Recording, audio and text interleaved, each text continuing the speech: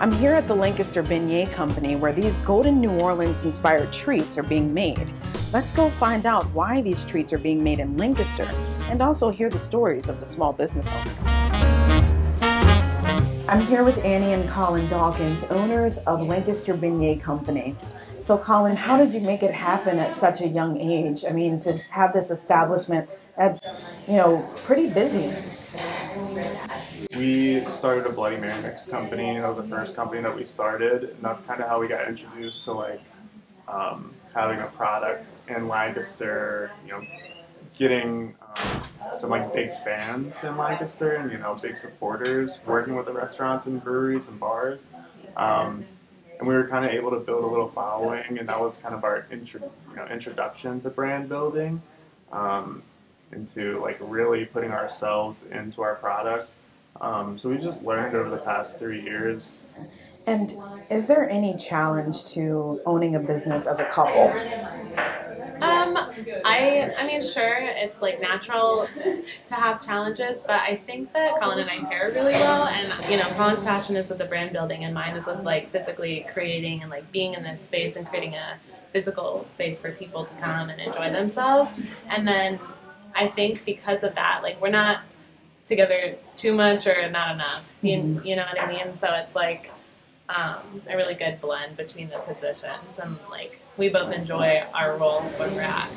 So talk to me a little bit about the reaction that people have when they find out your ages. Some people are shocked, and I think a lot of people are impressed sometimes. And say when my mom was working here, she was our barista, our very first employee, and people would come in and just automatically assume oh, this must be your place, and she's actually no, it's Aniya and Collin's, and then people would sorry, just assume, and so it's been a really positive response, I would say, but definitely a lot of people are shocked about our age. So talk to me a little bit about your connection to beignets. So that's my side of the family, my dad's side. He pretty much grew up in Picayune, Mississippi. He spent a lot of time there. So my family, we would drive down at least each summer and spend a lot of time down there eating beignets, eating gumbo, po' boys, kind of Cajun food, and we always just loved it. You can't find it up here really, so It was something that we thought that we could bring to Lancaster as a new thing that it's authentic to us. And both of you are thinking about expanding this business and also expanding your menu. So talk to me a little bit about that. I'm excited. But we definitely want to expand so that we can have kind of say that we're a brunch spot. So just adding to a little bit lunchier items, avocado toast, but on beignets, grilled cheese. And dessert. I know you're going to expand upon that as well. How so, Collin? The one that we've talked about is a mixed berry with whipped cream, and it'll be a really good treat, I think, especially for the summer as it comes up here. I would love to see more Lancaster Beignet companies, and maybe it's Westchester Beignet Company or Hershey Beignet Company. So I think it'd be really fun to expand in that way. So what is it like to sort of balance the life of being business owners and everything else? It was a lot.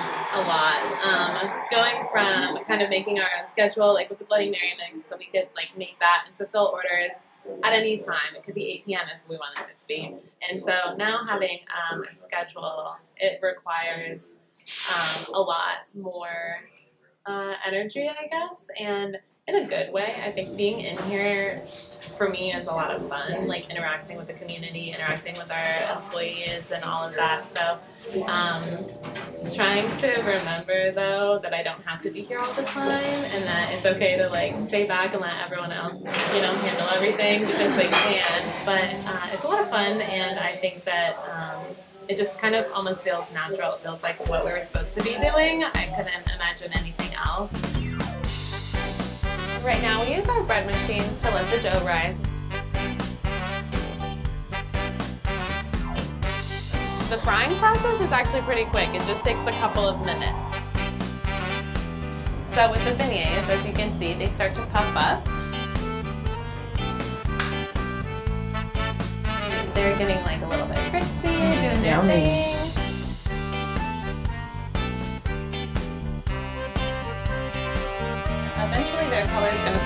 change, and that's kind of our sign to take it out.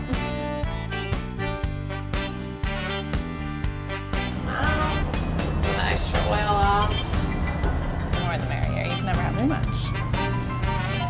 All right. All right, would you like a job here? That Yes, was perfect. I would love to. Could eat these all day. My trip to the Lancaster Beignet Company has been sweet for more reason than one. For the spark, I'm Aniya Faulcon.